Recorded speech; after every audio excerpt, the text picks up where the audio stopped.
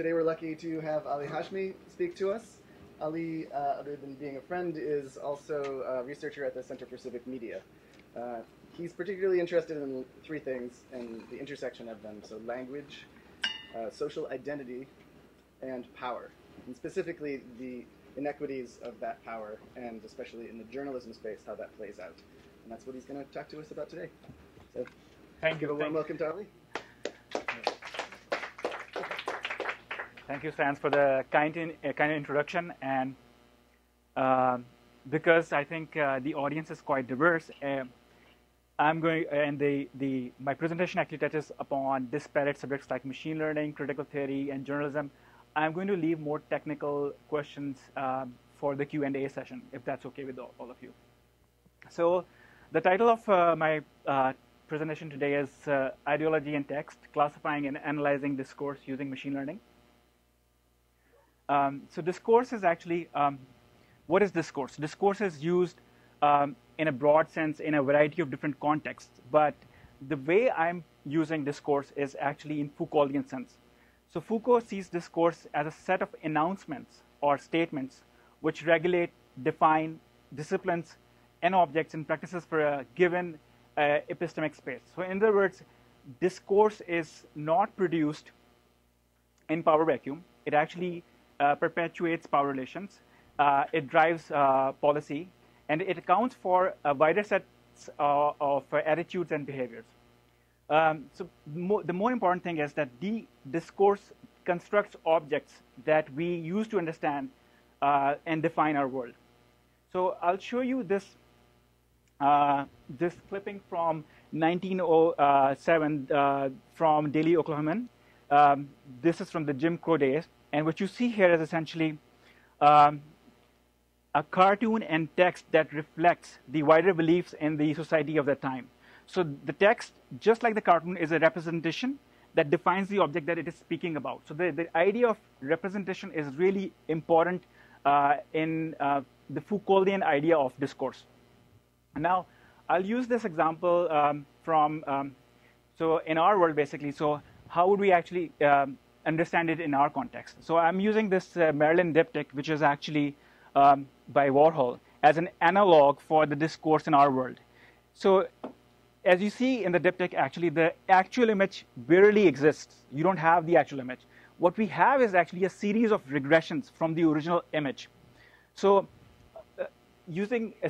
and what happens is basically, it is the actual whole which constitute the original image as a whole. So there is an absence of the original image, but because of these series of regressions, we are able to picture the image through that. So text pretty much operates like that in our world of pervasive computing. So it is not important whether something is true or not. What is important is how the narrative that it generates. And also, once you say something often enough, actually, once you repeat it, actually, it becomes truth, basically. So this is the truth effect. So I'll just go through some examples of like how discourse operates. So here are some aspects. So for example, we all know how African Americans are linked when it comes to, for example, crime is more strongly linked with the social identity of African Americans rather than socioeconomic factors. And this becomes the organizing principle for our society and for effects like segregation, policy bias, and racial stereotyping. But if you look on the next picture, basically, it shows you how single mothers are talked about in media. And then you have another headline which says, BBC put Muslims before you, which contextualizes Muslims as the other. So these are some examples. But the next one is quite pernicious one, and the classical case of Iraq, where you see Powell's speech in UN actually spawning a discourse that drove a narrative for war in global media sources. And then the Rotherham scandal that happened in UK, where onus of few individuals was actually transferred to the entire community. And you can see it, the terms that are being used over there, for example, from Muslim communities, several sex attackers from Muslim communities. So the entire community becomes responsible as a result of this particular discourse. These are some examples of how discourse operates in our world. Now, there is actually critical discourse analysis is actually a field that builds upon the work of Foucault and Gramsci. And what it does is basically, its aim is to understand the link between the social and the text. So it attempts to demystify power and social construction by understanding the linkages between the ideology and the text. And it is very much a hypothesis-based or hypothesis-driven approach, because you're really trying to establish the link between the ideology and the text. However, there are some issues with critical discourse analysis. So one critique is that the researchers who are using this particular technique, they cherry pick small amounts of data to support their preconceived ideologies. And then the other thing is, of course, has to do with that a single text itself is quite insignificant, and considering the fact that there is rapid explosion of text all around us. There are 571 new websites that are created every minute. This is a statistic from 2014. It is difficult for us to actually make sense of what the discourse is without taking into account large amounts of data. So how do we actually resolve this? So there is actually another field, which is corpus linguistics. So corpus linguistics is actually an agnostic way of understanding how language is produced in large amounts of data. So unlike critical discourse analysis, we're trying to establish, okay, what is the relationship between ideology and text. Corpus linguistics is focused on, okay, how is the language is produced? What are the patterns that are out there? We don't go in with a hypothesis in this particular approach. So what I've done is essentially, as part of my framework, I have actually aimed to combine critical discourse analysis with corpus linguistics in using an analytical framework that will allow us to inform us on defining features, metrics, and design requirements for a tool that will machine classify and analyze discourse. So if you see on the right side, you have the critical discourse analysis, which is establishing the link between the ideology and the text. And then you have corpus linguistics, which is an agnostic way of looking at the text. At the conjunction, you have the corpus-assisted critical discourse analysis. So this is the framework that I'm actually working with. So as an instance of this particular framework, what I did was I actually looked at the coverage of Islam in global mainstream media. So my work was actually informed by two key thinkers. One is Edward Said, and the other is Samuel P. Huntington. So Edward Said actually sees the coverage of Islam as marked by highly exaggerated stereotyping and belligerent hostility. And on the other hand, we have Samuel P. Huntington, who sees the conflict between the so-called West and the so-called East in civilizational terms. So the Huntington trope actually has contributed significantly to the development and deepening of fault lines between Muslim cultures in Middle East and European and North American societies. So that is a very dangerous theme. And I think this is the same theme that is actually picked up by extremist organizations like ISIS. They work within the same framework. So I think that is why it is very important for us to understand the discourse that is generated as a result of Huntington's philosophy. So as part of the hypothesis, I looked at 4 different hypotheses. The first one was quite obvious that 9/11 has, of course, influenced the framing of discourse on Islam in the U.S. and, of course, in the world at large. And the second one is that the mainstream media, when it largely portrays Muslims as a group, as a homogeneous group embroiled in conflict, either as aggressors or as victims, but largely as the former. This is the second one that I have.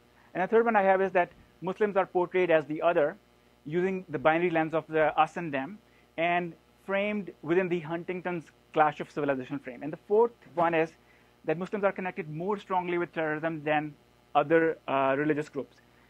So in order to implement the tool, I focused on the second hypothesis, which is essentially that media discourse portrays Muslims as a homogeneous population embroiled in conflict. The reason why I picked up this one was because I thought that particular hypothesis sort of conflates the four hypotheses into one. So again, to recap here, we have this hypothesis that we're working on, and then we use critical discourse analysis and corpus linguistics to actually come up with an analyzer and classifier tool. Now, before we go into the actual implementation, let's discuss what I mean by conflict, because conflict is a very broad term. So for the sake of implementation, I define conflict as something that is characterized by extremism or force or militancy.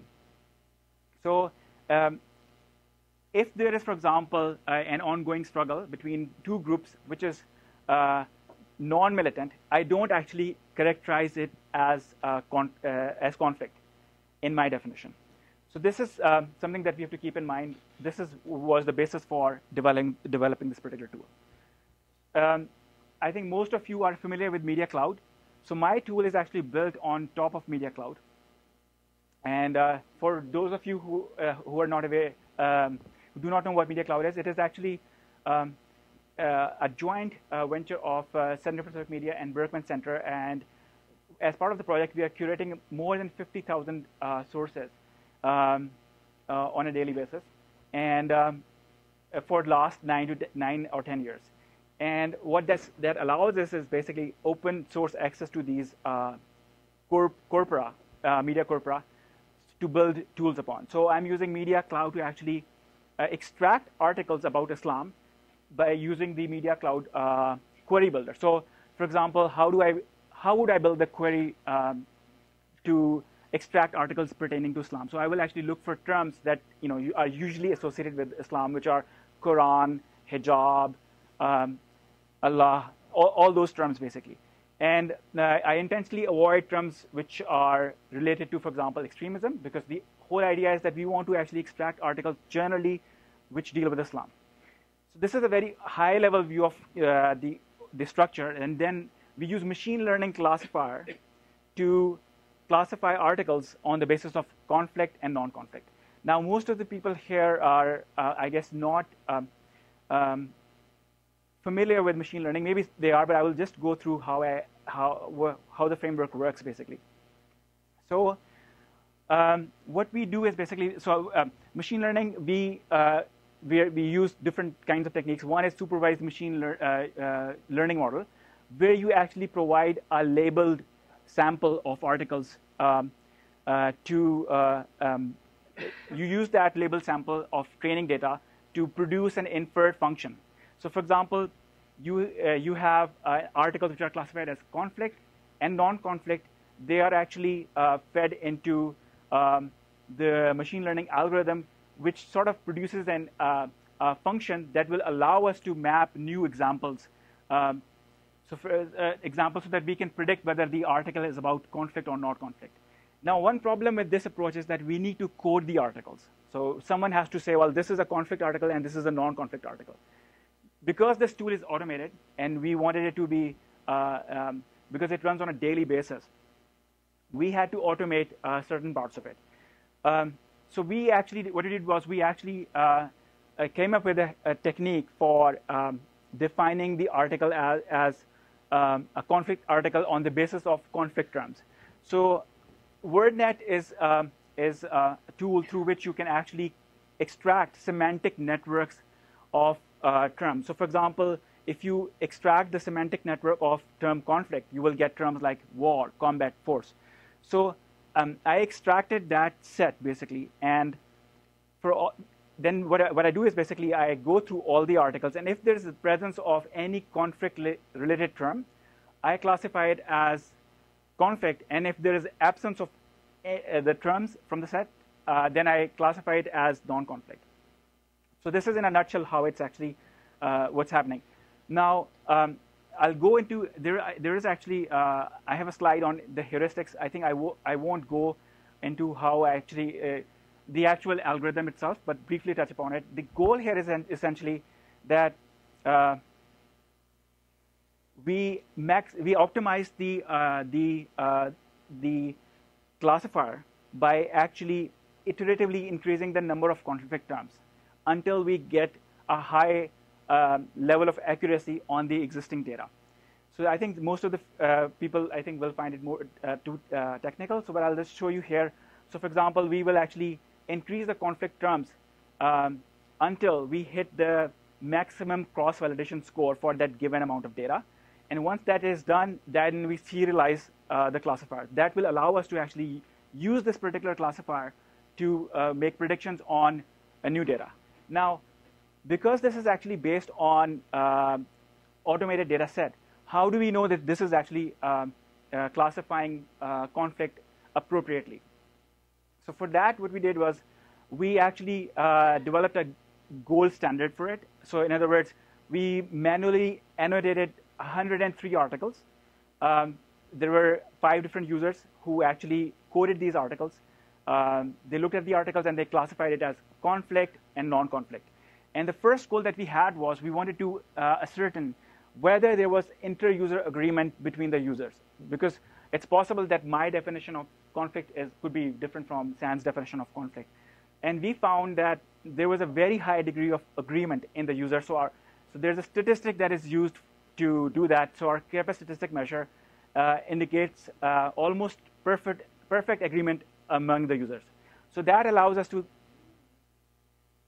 users were basically I used it to create this particular set. So from different diverse backgrounds, they were looking at the text and then classifying them on the basis of conflict and non-conflict.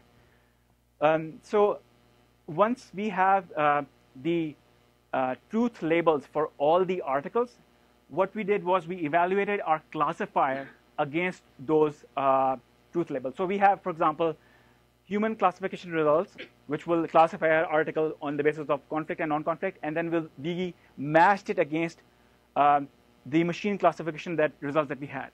And for this particular study, we found that we had a very high degree of accuracy for our classifier, which was 99%. Now, this is actually very high because this is a custom classifier that we're building. Typically, when you have standard classifiers, like, for example, you are building a classifier on a topic like health or sports, they are easy to actually construct. But when you're building custom classifiers, it is you have to have the degree of accuracy is quite low. But remarkably, the heuristic was able to come up with very high degree of accuracy. The users? That is subject to interpretation because Kappa statistic actually interprets the results in different manner. So by and large, there was a high degree of agreement, which means, for example, like if there were 103 articles, let's say 98 of the articles, we had consensus on 98 of the articles. So just to give you an example. So this particular classifier is used to actually create an index which is called Scythe Index, Huntington Index, which measures the polarity of conflict in an article. So 100 means that you have maximum conflict, and 0 means actually you have minimum conflict. And there are different weights assigned to that particular index. So I mean, first of all, we're using the classifier to a priori determine whether the document has conflict or not. So that has 50% weight. The second thing that I'm using is actually the conflict terms themselves. Because our conflict is typified by certain terms, we give more weight to those terms. So 30% of that actually comes from that. And then finally, because a lot of studies have already indicated that nation states are actually at the root of conflict, we assume that the presence of terms which denote nation state may indicate the likelihood of conflict between the nation states. So we assign 20% weight to that. Now we can, of course, alter these weights, but largely this index is driven by the classifier. Now I'll show you the actual page. This is the actual tool, and in the tool, what you can see is that you can look you can go through different media sources. What it's showing you is for a given media source, the percentage of articles that were classified as conflict. So for example, Al Jazeera here, the articles that deal with Islam, 93% of those articles were actually about conflict, which is quite remarkable because the aim of Al Jazeera was to introduce an Arab world reporting that is distant from propaganda. That was the whole aim. But they end up actually reporting 93% of the articles on Islam on conflict. So which was quite an interesting fight. And then below that is Times of India, and that was, again, an interesting insight. The 37% of the articles were classified as conflicts, which is actually low, because we thought because there is an ongoing situation between Pakistan and India, we expected the number to be higher. So that immediately pops up. Now, I'll just show you this is the conflict scorecard that we produced as part of the study, actually. So you will see that predominantly, majority of the global media sources, when they are reporting on Islam, they're reporting about conflict. So the tool actually confirms the hypothesis, basically, that we were aiming to deconstruct or establish. So I'm not going to go into the features of tool, but for example, you can there are a number of different features, but you can look into conflict map for a particular news source. You can also look into the actual articles, how they were classified, etc. But another question that we had in mind was to understand what was the actual underlying discourse for a given media source. So for example, if you have Times of India, when they were talking about Islam, what are different themes that are present in the discourse? So we used topic modeling to sort of extract the topical frames or themes that are part of the discourse that constitute Times of India articles. And how that essentially works is, so in this, we used an algorithm called latent racial allocation, which essentially intuitively works like this, that each article can have multiple topics. So for example, if there is a sports article in which a sports player gets injured, you will have two different topics in there. One topic will deal with sports, which will have like terms like scores, ground, player, and then another set of terms will deal with the topic of health. So you will have injured, health, hospital. So you are able to sort of lump these clusters, and you're able to extract these topics. Now, we ended up actually using 5 topics for each media source. We extracted 5 different topics.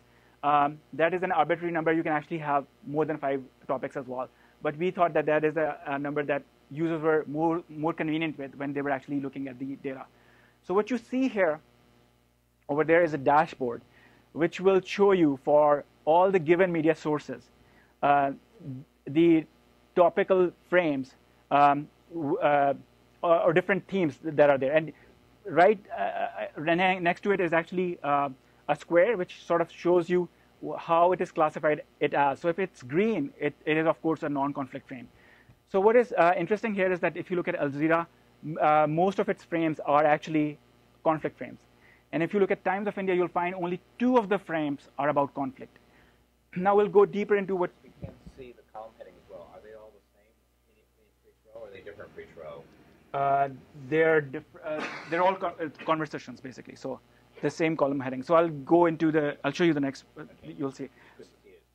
All right, so sure. So if you click on a conversation, so you can actually look at the cluster of terms. Then there is an index that we have there, which tells you how we have classified it as. It gives you topic strength, which means how strong the topic is. The size of the actual, the circle over there denotes the weight of that particular term in that particular cluster. And we have coded them as, color coded them as red and orange on the basis of conflict and nation state. So if there is a term, if there's a term that is about conflict, we code it as red. And if the term is about nation state, we color it as orange. So that will allow you to quickly visualize what the frame is about. You can also, for example, click on a particular term and look at the actual concordance of that particular term, how it was mentioned, and how we classified that particular article as. So this is just how this particular conversation is actually structured. But I'm just going to go and show you our results on this one, user results. So we showed these particular frames or conversations to the users, and the users agreed with our classification 24 out of 25 in 24 out of 25 cases, which is a high number. And the other thing was that there were no conversations that the users found not coherent, because this is a statistically generated tool. It's possible that you can have topics which do not make any sense. So, so our results sort of confirm that the topic modeling here is giving us robust results. Now I'll just go show you how this actually will enable us to understand discourse that's that underlies the particular media source.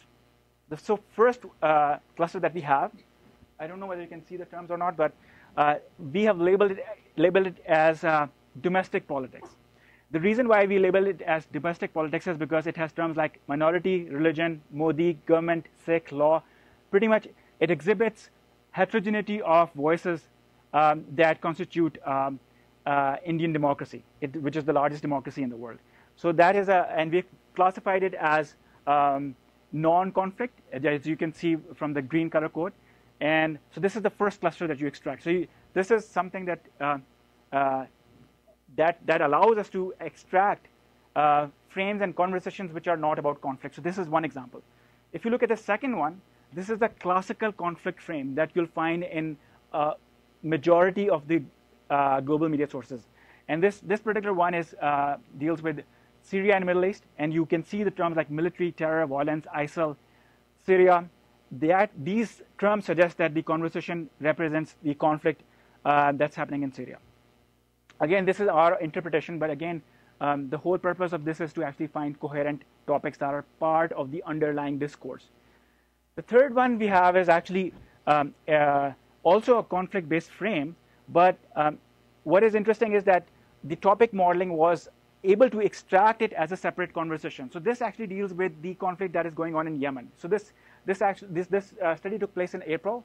So the Yemen conflict was a separate conflict that was happening in the Middle East.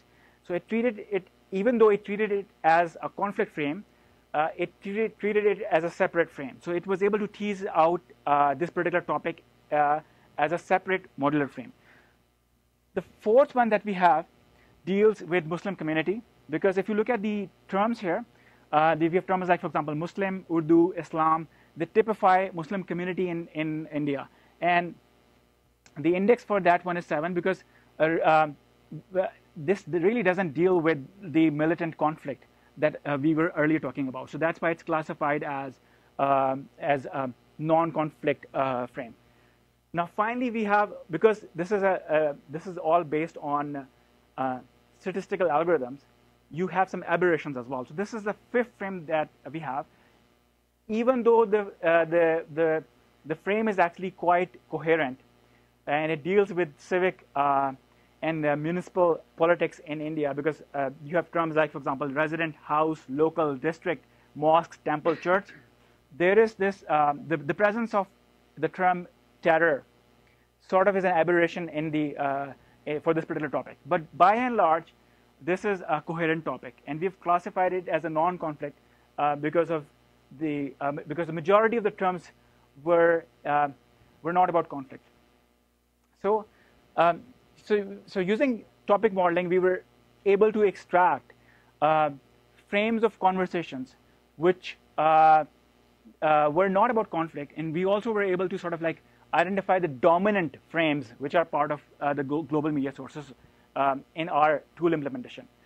So in a nutshell, basically, our text analysis tool, it uncovers the ideology that is embedded in the text. So unlike other tools which just focus on extracting patterns and data without focusing on the ideology. And the second thing is that it also bridges critical theory with media analysis. And critical theory has been criticized for elitist theorizing and lack of extended empirical studies. So this tool will allow empirical evidence on real-time basis that we can use in newsrooms or in academia. And basically, it's providing you a practical hermeneutics for media narratives. So I think I want to thank some people here before I open the forum for questions. We Ethan Zuckerman, who is my PI, Catherine Havasi, Edward Chapa, and of course Sandfish. And I guess I'll open the forum for questions now. Yep. Thank you.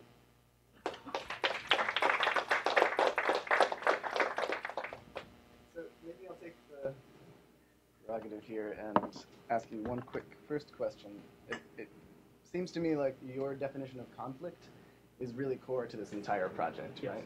And I know that you put a lot of effort into trying to have that be a balanced definition of conflict. One thing you said earlier was that if there is ongoing conflict between two parties, you didn't consider that as part of your definition of conflict. And I wonder if you could just elucidate a little bit more how you're defining conflict for this, and maybe how it might need to change if you were focused on a different culture or a different topic. So, I mean, I think what I said was that if there's an ongoing conflict, let's say, for example, there is a minority which is actually having conflict with the majority in a particular nation state, if that conflict is not marked by militancy, I do not treat it as a conflict, because that is part of politics. The point it becomes militant, the point there is use of force there, then I will classify it as conflict. So I think, for me, the key linguistic marker which will define what conflict is has to do with force and militancy.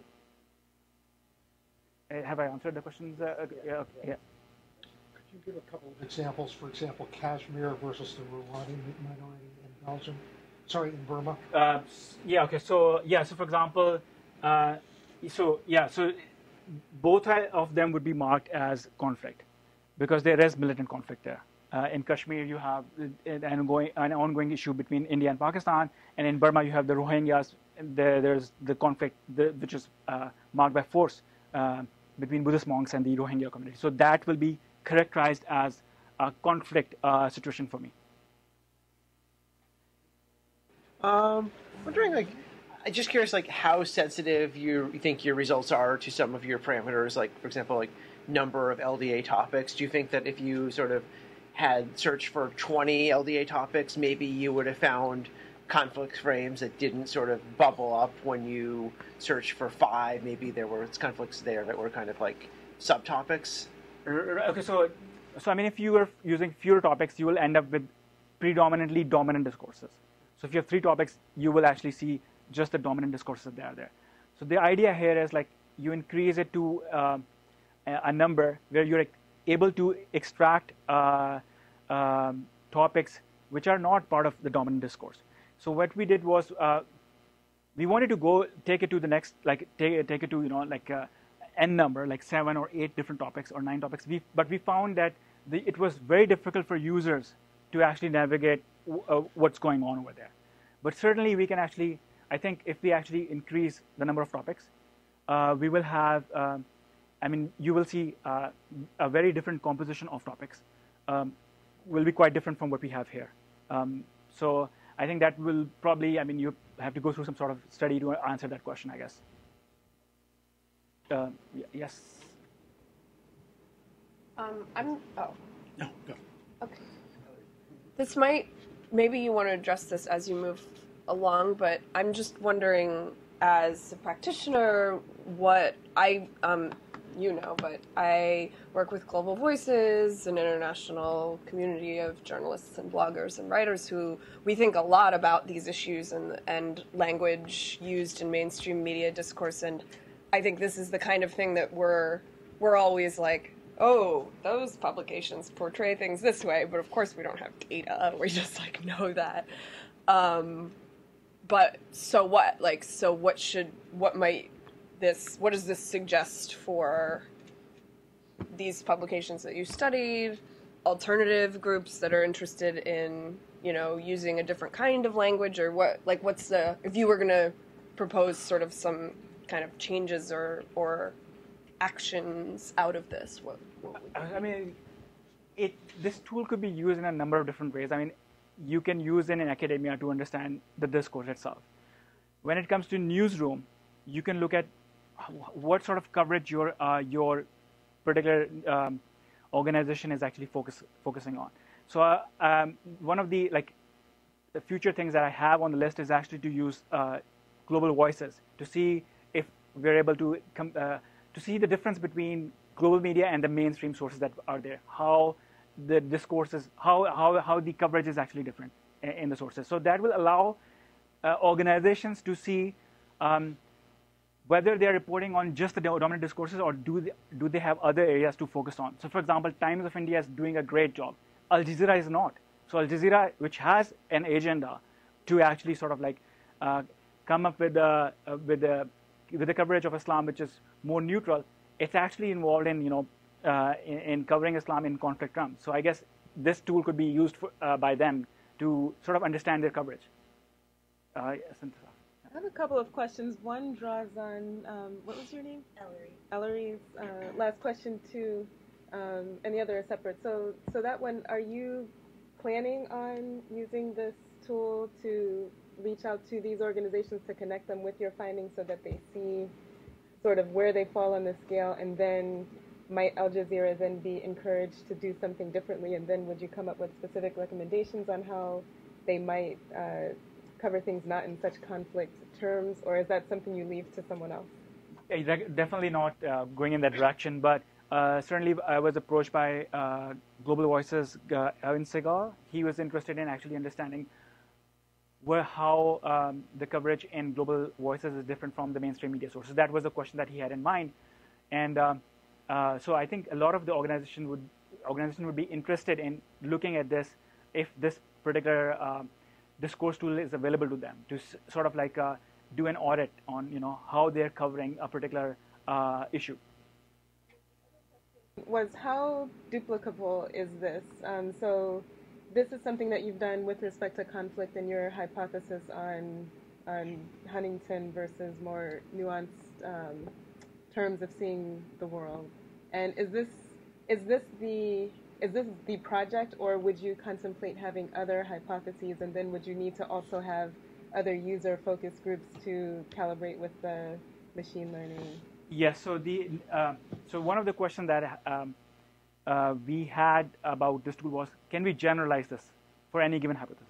So, and again, it's a quite a challenging problem, because you can see that this is a very nuanced sort of analysis that is produced. So we when we are building this tool, we have to take into account what we are looking at. So as a next iteration, we are going to do we are going to look at African American community and link it to either crime or inequality in American media, basically, and see how this tool actually is able to extract the discourse there. And the next step would be basically to find some generalized parameters that we can use to build a tool that could be used for answering any kind of hypothesis, basically. There was a question there. I mean, this is fascinating work, and it's the sort of thing you hear, and it's like, yeah, obviously you do all these things together, and in retrospect, it seems almost common sense. But I've got two very different questions. One is sort of methodologically, unless I missed something, you're not actually using machine learning.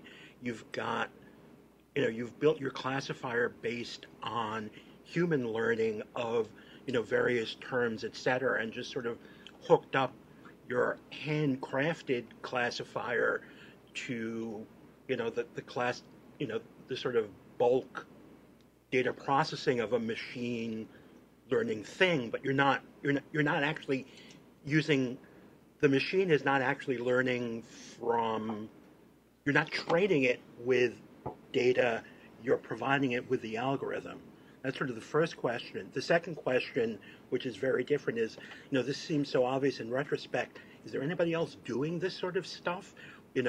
Marketers, you think, or, Google or whatever?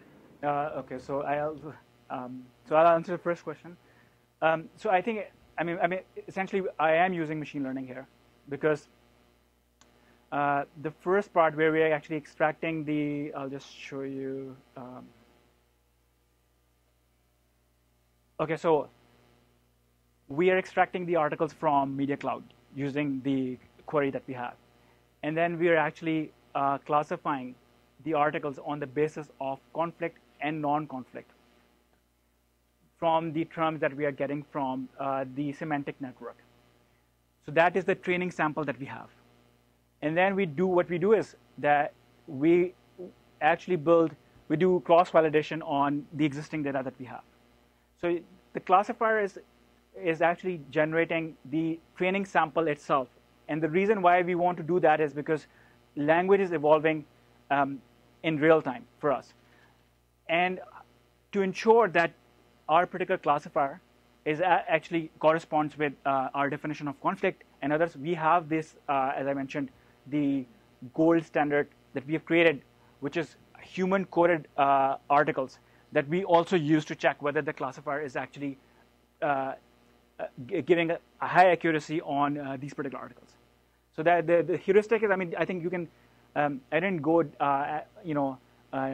in depth about the heuristic essentially, but it looks at a variety of different classifying algorithms. It looks at different features. So I look at different kinds of grammars. I look at different vectorizers, and I optimize the classifier based on the cross-validation score. And then once it's serialized, then it's used to actually use to predict all the articles that are part of the extract, transform, load process for a given day. And the other part that you have is the human-coded articles will provide, sort of like an objective picture of whether the classifier is working appropriately or not. The second thing is the question was regarding the marketing and stuff. Yes, Unilever sort of was interested in actually using it for marketing and insights, this particular tool. So it can have different kinds of applications because they can ask different kind of questions and look at that. But really what we have to do is change the pipeline for that. But for our purpose, we were really trying to actually link the ideology with the text in our implementation. There's a question. Yeah. Sure. Okay. Two questions. Technical question: are you running this on a NoSQL database? Would that be your ultimate platform? Second, and maybe related to yours, I come from the commercial side, and I'm interested in rhetorical strategies, influence strategies, and I have an ontology that is intriguing. How it could be, mated to this. Is there room, as you study discourse, to try to tease out from your data the strategies, the rhetorical strategies that are involved in or behind the discourse? In other words, they're having an exchange, they're having a conflict, they're having an agreement.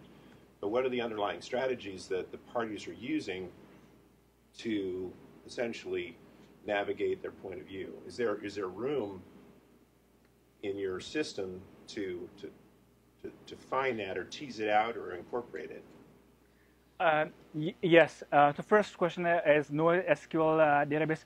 I think I'm not using NoSQL database. Like MongoDB or something like that. But it is. Really extracting the JSON based. It's JSON based, so actually I can scale it using any kind of NoSQL database. So that's not a problem. That's an architecture issue. But because this was developed as part of the thesis, I didn't take into account that I have to scale it in terms of an architectural system. The second question that you had was, I showed you some aspects of the tool, but the tool is quite nuanced. You can go and look into concordance. You can look into other aspects as well. And because corpus linguistics itself is a very broad field, you can actually incorporate a lot of the techniques that are used in corpus linguistics, collocation and other stuff, to answer the questions regarding what sort of rhetoric or techniques are used by different communities or in different discourses in a given media source or given pipeline that you're using to understand what the discourse is. So that's certainly doable. There was a question here. Yes. I was wondering if the difference that you saw between the Times of India and Al Jazeera reflects the fact that the Times of India's coverage is mostly of things inside India, and except at the edge around Kashmir, relations between Muslims and everybody else in India are mostly not conflictual, whereas Al Jazeera is focusing on an area that has a heavy amount of conflict. Right. So, okay. So, why Times of India is remarkable is because we are extracting articles on the basis of whether they are about Islam or not, right? And if you look at the mainstream media sources in India and Pakistan, you will find that religious discourse in the countries essentially focuses on issues of conflict most of the times. And what was remarkable about Times of India was that it is actually lower than some of the media sources that we have in Pakistan. So, which means that they are looking at other aspects of Muslim life as well. Right. So, That's true because India is a country where mostly the Islamic population is not in conflict with anybody else. yes, that's true. So, but they're focusing on other areas as well. So, I think if you sort of like you want to use the same model for Al Jazeera, they can actually focus on other aspects as well, not just the conflict part. So that was I think the difference basically between the two. Yes. Okay. Just something tied into that. Did you have a threshold requirement before you consider a newspaper? Like, did you, for example, say we're going to look at newspapers which had, say, 100 articles a year on Islam, like generally, Or did you only take those into account? Because otherwise, there might be a problem that the coverage would revolve around, say, sensational events that surround Islam, but the large portion of the coverage would be on, mundane, day-to-day, non-Islamic things, like, say, in India, for the Times of India. So was there a threshold requirement for considering newspaper? No, there was no threshold requirement. So I didn't take into account that. Okay. Yeah, Sam, you do that. So it's kind of piggybacking off of his question, but a little more general, and it's not very practical, but since you're suggesting it for academia, perhaps you got a chance to look at it. In general, if you look at the media, the media publishes more articles about fires and murders and conflictual things in general. Did you find the percentage, or have you even thought about looking if the percentages are any different? I didn't get the question. Other than conflict, is that your question? So, if you look at a regular, the whole media that published anywhere, and you look at percentages of conflictual publications versus non-conflictual, is there delta between those, any difference in the delta in your foundation?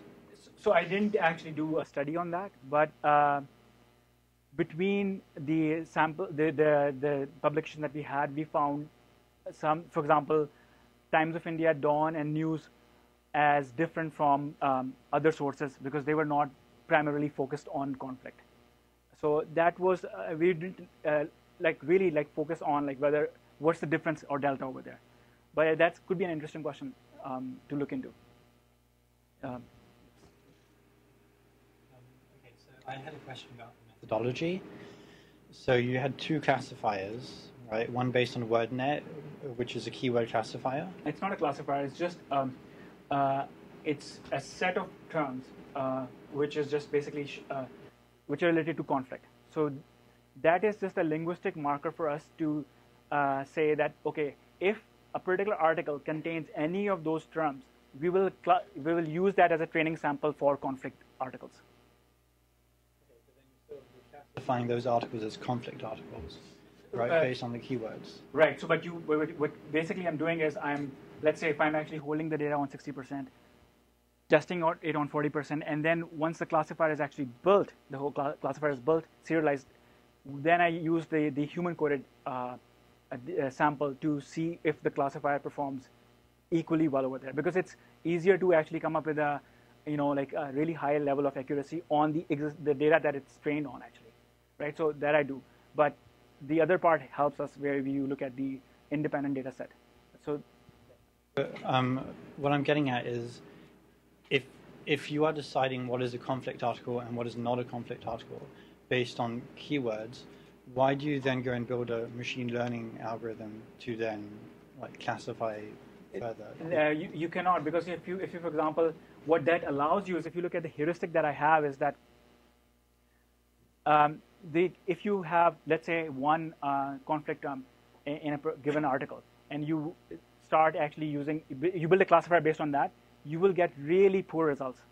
So you want a classifier which is robust. So what I am doing here is I increase the conflict terms one by one, iteratively, and then see what the classification score is. So there are articles which do not have any conflict, and there are articles which have X number of conflict terms. So the goal is when we reach the maximum score for on cross-validation score, we stop there because we retain a large feature space, which will allow us to actually classify articles which are new or not part of the main space. So that is the way the heuristic functions. So, for example, the slide that you see over here, what I'm doing is, because majority of the articles are about conflict, I actually use pre-2001 corpus to extract articles which are not about conflict. So that helps as well. And then you have the articles which we're getting on a daily basis, which are used to create a training set which will give us the ideal classifier. Because if you just use it on just conflict, you classify the article based on a conflict, you won't get any robust results. Yes, yes. Well, I just want to say I always have loved it, and I still love the idea of bridging critical theory, like making critical theory empirically testable. Like, I feel like that is one of the really, like, the overarching concepts that's the most strong about this, and that, like, you could take that in many different directions and start to iterate on that idea in a lot of interesting ways. I think that's really compelling, and I'd be really curious to see, like, to hear from humanities people or critical theorists themselves about, like, the kind of response to that. And so I'd kind of be curious if you've gotten any responses from them and whether they are resistant or not to the idea of making it empirical. But then the other thing I was going to say, which I think relates back to Ellery's question or comment, actually, was around the sort of practical application and potentially, like, the theory of change here. And I've thought about this in relationship to the Center for Civic Media's tools more generally as well. It's like, if there are a way, I know it's like at this point this was like a thesis project, so you're saying you hadn't built it in a more generalized way up to scale or whatever. But if there were a way to do that, and then I think for also some of the Civic Media's other tools, like I'm thinking of the geography classification stuff that we worked on and things that other people are working on, like I could see the application if we get those tools to a more generalized standpoint to where they can be used at that point of editorial decisions. If you have, say, real-time insight as the editor of Al Jazeera into, like, oh, okay, look at what our coverage of Muslims has looked like so far. Like, we're basically have been talking about Islam in terms of war and conflict.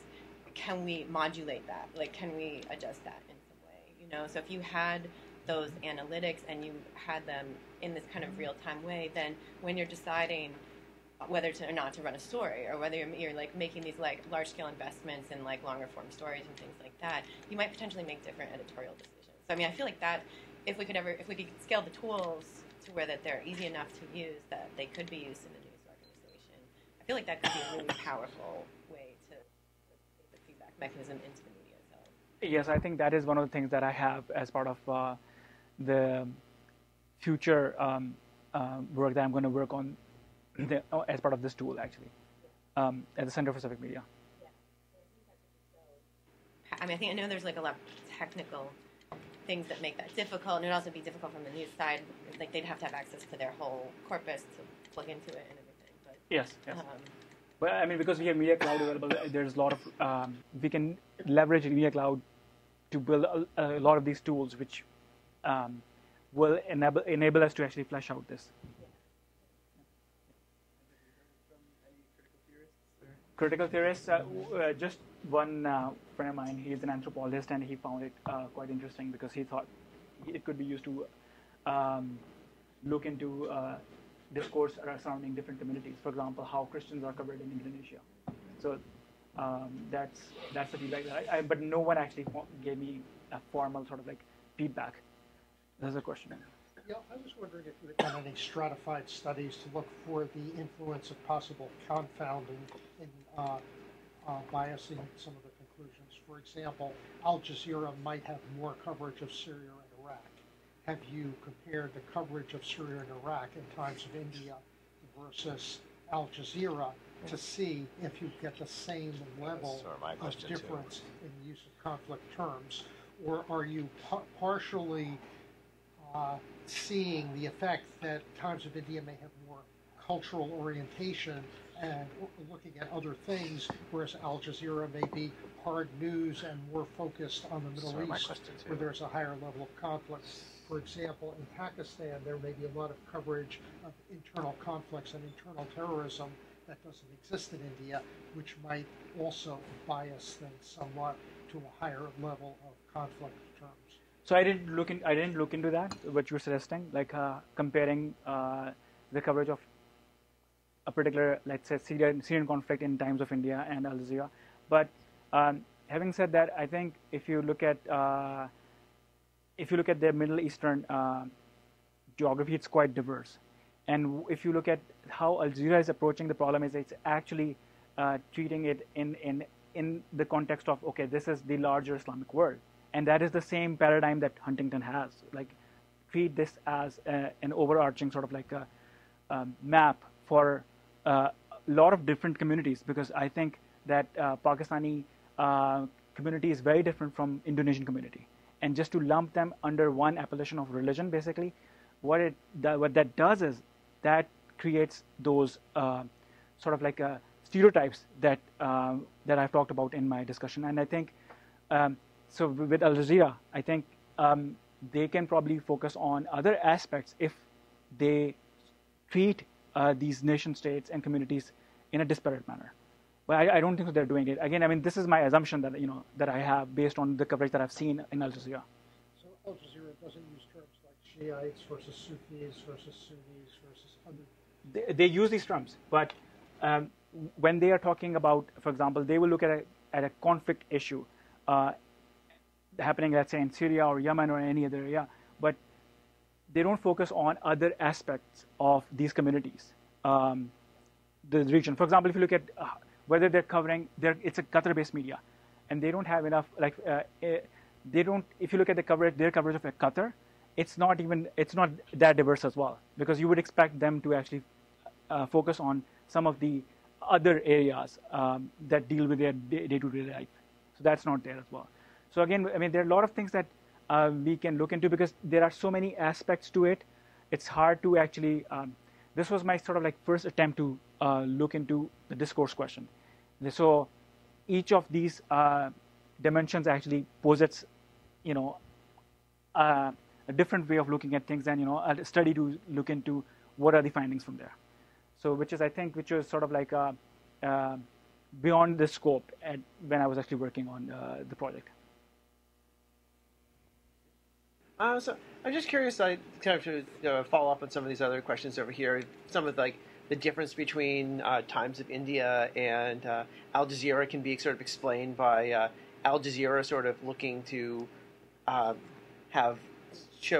pitch stories to an international audience, and Times of India going to a domestic audience and international audiences just sort of being interested in kind of state level or larger scale things rather than a domestic audience where they're more into kind of day to day. Yeah, you can explain that through that paradigm. But my question is that if you're actually doing that, you are sort of like, you're doing the same thing by actually looking at this aspect in a homogenized manner, and you shouldn't be doing that. You should, I mean, that's, again, my understanding is that if you do it, then you are actually creating these stereotypes which are about like civilizational conflict, or which sort of pit one group with the other, at a higher level. So that's the reason why I'm saying that they have to come up with other ways of reporting to report on other aspects of Muslim life.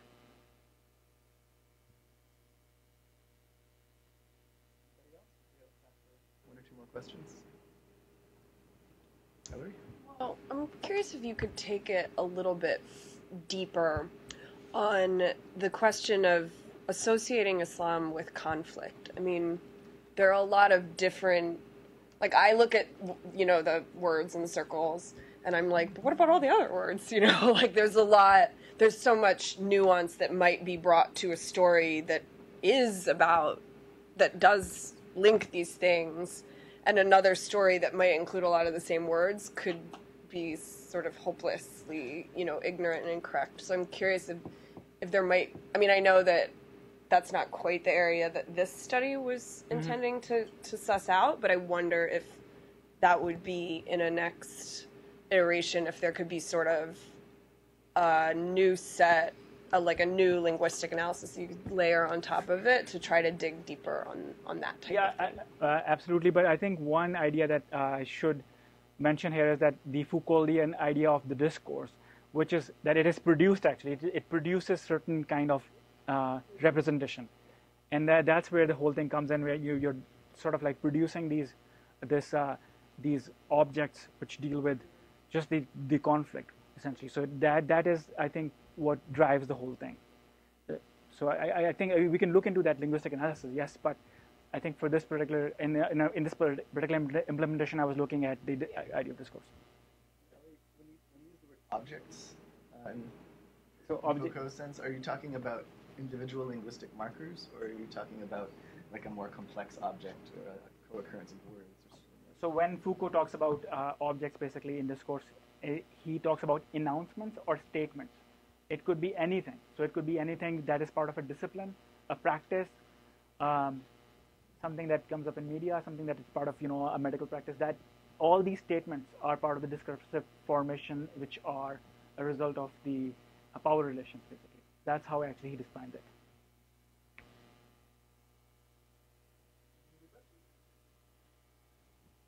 Great. I guess we'll thank Ali then. Thank you very much.